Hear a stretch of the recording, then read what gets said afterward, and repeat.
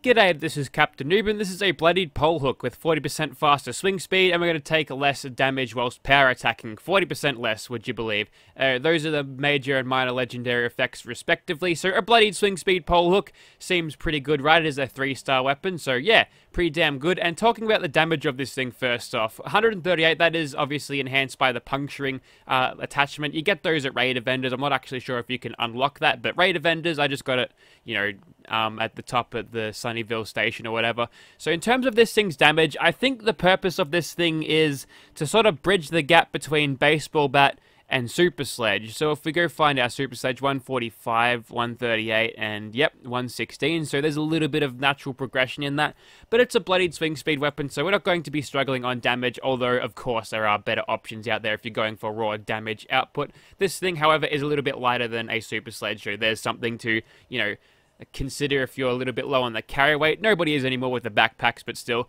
Alright, so 138 damage. Let's get this thing spec'd up. It is a two-handed weapon, just like it was back in Far Harbor, which is another thing that I forgot to mention until now. It is a Far Harbor weapon, much like the meat hook and also the lever action rifle. So it's here. It's I'm not sure how much fishing you do in West Virginia. I guess there's rivers here and there, whether it be for regular fishing, as I try to fucking find that last perk. You know, maybe you'd be better off with a fishing rod. You won't be stabbing much gulpers with this. Oh, you can stab gulpers. Okay, so there's Bloody Mess and all the slugger perks. We've got just the basic sort of thing going on in agility. They've done something with the perk things. I have to slam the mouse button down. So we're going for the natural sneaking thing with Adrenaline, Escape Artist for sneaking purposes, and Dead Man Sprinting because Gunfill is broken thanks to patch 10. So yeah, we're gonna give this one a run for its money, no pun intended. And with all those perks, 253 damage, and just to give you an idea again of the super sledge, 266. So we're not too far off. So it's actually pretty bad. Pretty good, actually. Pretty good. Yes, alright, time to irradiate myself. Alrighty, so take note of my current health. I'm only just under Nerd Rage threshold. I fine-tune it just by picking up dirty water from the thing, though. So I'm basically at 20% right now. So 1132 damage is a little bit more room with the health that I still have, but I'm thinking just sitting at the very tippy top of Nerd Rage threshold is going to be good enough because we're doing over 1k damage with this thing, which is pretty damn good. Alright, we've got a spawn. It looks like all of those people that are playing Nuclear Winter have cleared out of the server, which means I can sit here and indulge in maximum ghoul spawnage, including feral ghoul roamers. Okay, whatever floats your boat, game. Let's just see what we can do. A 3-star, and he is dead. He is also dead. So yay, damage numbers. We can actually see just how much damage we're doing against these guys, which is quite enough, I think. I think if we were doing any more damage, we'd break the servers. Oh my god, 13,000 with a headshot. Yay, at least we get we get a good damage range now, don't we? Okay, that's a bug that they haven't done. Are you sitting down? Okay, he looked like he was alive for a second. That's odd. And no, that's not the legendary I got, game. Okay, we can speed this up a little bit. Let's go ahead and get these guys with... Hey, that's a good pickaxe if you're really not into using that. Yes, we'll speed this up a little bit because we can. We've got the swing speed, so we can probably just get away with not sneaking and we'll be just fine. Yeah, no real surprise there. So swing speed in these situations are good. Even if you've got a big slow melee weapon like this thing would usually be, there's no problems. And of course, headshots actually do work on melees, so it's good. It's a great way to get yourself damage if you're feeling a little bit precise. So if you're feeling like your all rise is not doing the damage you'd like it to, what you can do is contract radworms and then get killed by ghouls. No, what you can do is aim for the noggin and that'll actually increase your damage output quite significantly, mine, so that's pretty good. Okay, overly aggressive run with these ghouls, probably too risky, but we've managed to get ourselves out of it thanks to this thing's very, very fast swing speed. Again, that is boosted also by martial artists, which is great. We picked up radworms there, but as you can tell, with all of the ghouls running at us, even without the use of stealth, we're able to get ourselves out of that situation very well. So, a particularly strong start, especially that 13,000 damage headshot that I did with a sneak attack critical. Okay, that's fire. Okay, that's not ghoul stomping around. That is definitely fire. But yes, insane damage out of that. There we go. I just hit another one for 10k. I don't... Maybe it's because I had adrenaline as well. I think it's because I had adrenaline at 60%, sneak attack critical for 10k. So, yes, I'm really glad that they've added this damage numbers update. So I don't have to actually go around and attack big, strong enemies just to see how much damage this thing can do. Rather, now it is just seeing in what kind of situations where this thing might struggle or, you know, excel in. And apparently in Ghoul Central, it excels in crowd control situations, because you can just one-shot him and you can kill him as fast as you can swing, which is a pretty fast... It's got a fast swing speed, so your time to kill is very quick. Alrighty, time to step this up a little bit. So we've now got... Hang on, let me show you. We've now got Radical on, which is going to boost our strength even more. By the way, here's my special because of all of that unyielding, and here are my buffs, including its T that makes us smarter and stuff, so... That's worth it and useful. So we'll probably be hitting these guys for a little bit less because I've got a little bit more in the damage. I mean, you know, I wasn't considering how the 5 strength would help us, but still. Hey, Scorched Earth is on. Oh wait, no, they just killed it. Okay, cool. Don't know what that one was staring at, but even without the sneak attack critical, we almost hit him for 5k damage just by, you know, just whacking him in the back of the head with this. Teleport over to you, mate. There you go. So no problem. I'm not really sure if Dead Man sprinting is actually worth it right now, because I'm not doing a whole lot of sprinting. I mean, I can. I'm just gonna send it. Look how fast I'm running. I'm like Usain Bolt, completely untouchable, basically. I mean, yeah, because of course I'm untouchable because I've got thing that allows me to, you know, avoid damage randomly. So, anyways, so taking a look at that damage with adrenaline, 1748. Pretty damn solid. I'm just going to continue sending it and just sprinting up to these guys and whacking them because it appears to do the job pretty well. I'm gonna execute some dodge moves here. Oh, he actually blocked that.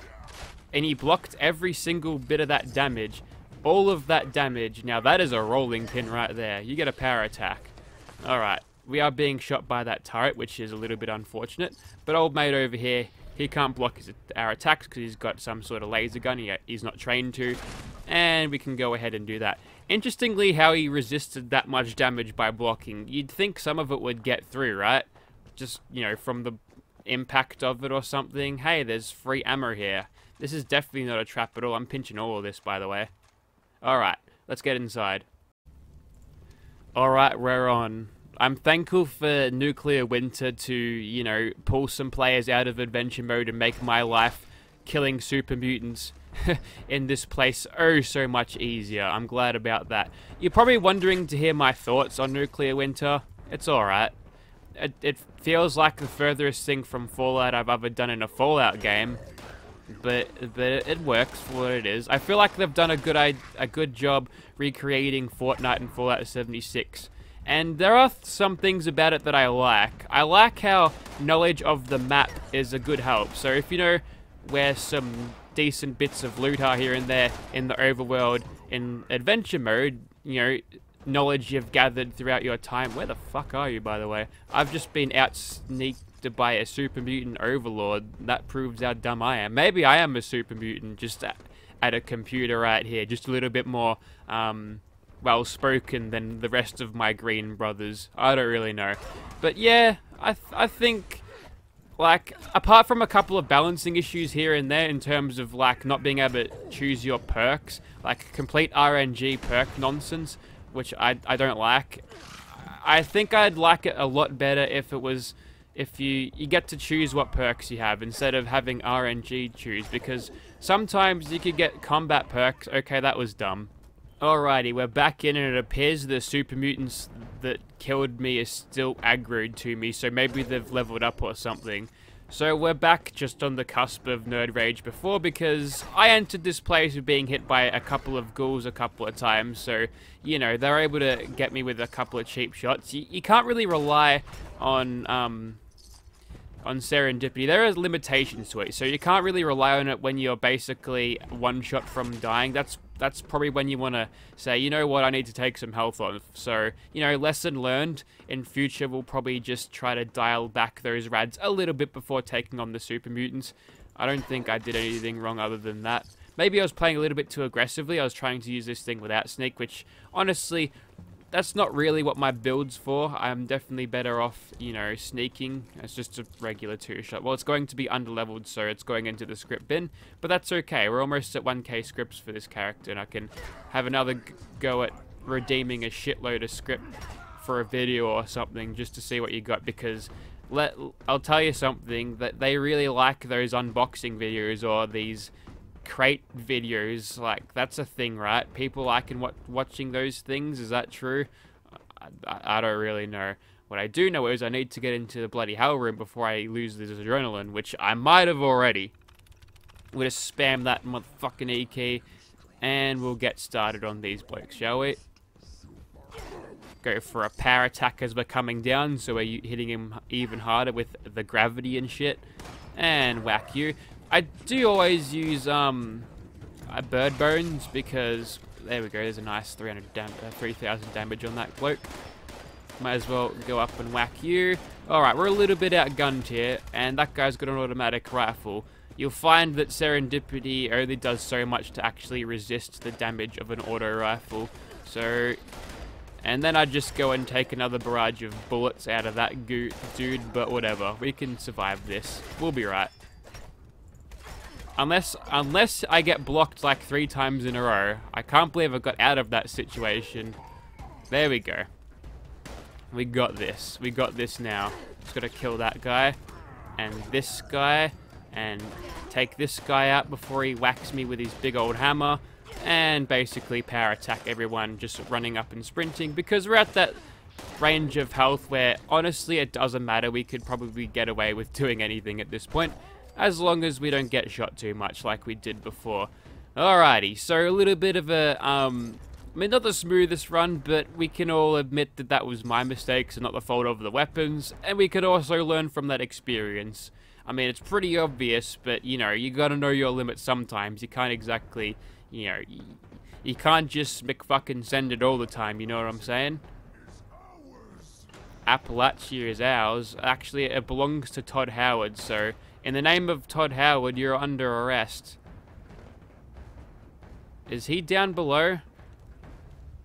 Okay, I was confused for a second. Again, I was outwitted by super mutants. I think my intelligence is going down. Maybe it's because I played too much BR mode. Wow, that's bright. That hurt my eyeballs. Stop. Krabby time. Okay, let's just go. Appears to be another turf war going on here. The queen is scorched and her subjects aren't too happy about it, so I guess they're all gonna dogpile on the queen. I'll save you, Queenie. I've got this, don't worry. I'm coming for you later. Oh, wait, she's running away. Okay, that makes my job a little bit easier then. Also, that was a headshot for 500 damage. Well, we killed him at least. I'll admit that. I'm gonna whack you, by the way. Take that, mate. And power attack from the air. Thank you, Vats, for letting me know. And now we can go to killing the queen. Luckily, we've got Dead Man Sprinting because we can catch up to her right quick.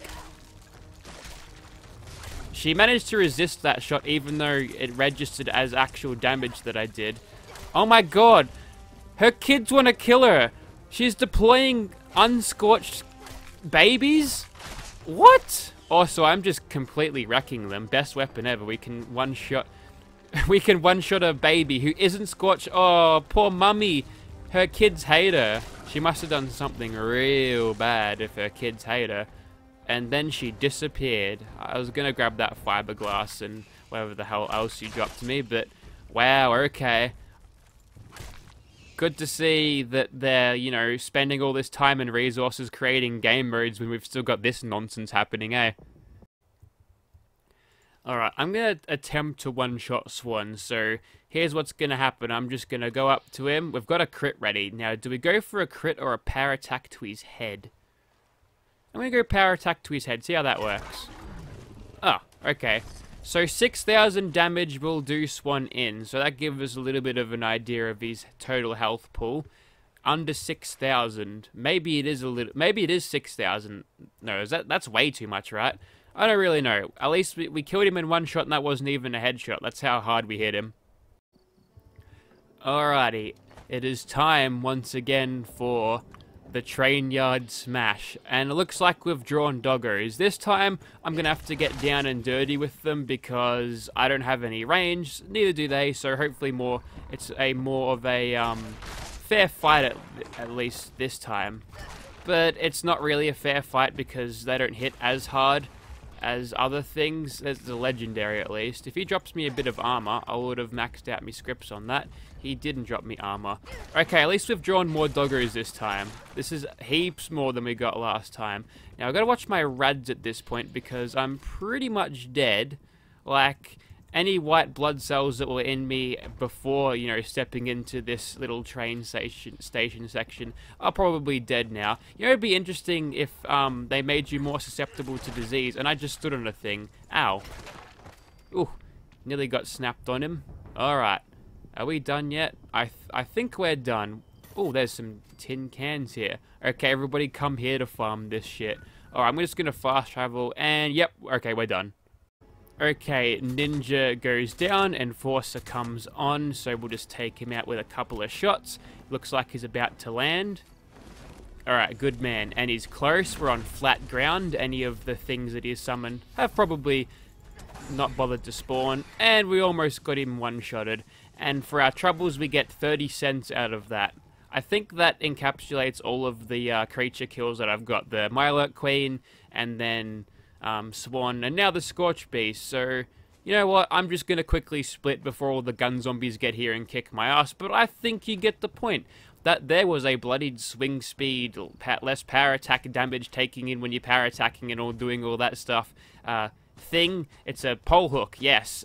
So if you'd like to see this weapon in your game, well, you better either farm from Myrna, maybe check out Market 76, but if you're interested in the weapon that I'm holding in my hands right now, maybe if you're using All Rise, you want to get something a little bit better, I'm willing to let this thing go. Show us what you got. Might be tempted to get rid of her, but yeah, I'm interested to see your offers if you decide to, you know, that you actually want this thing. So yeah, hit me up. Probably on Discord. Yeah, we'll go on Discord if you want. Thank you for watching, guys.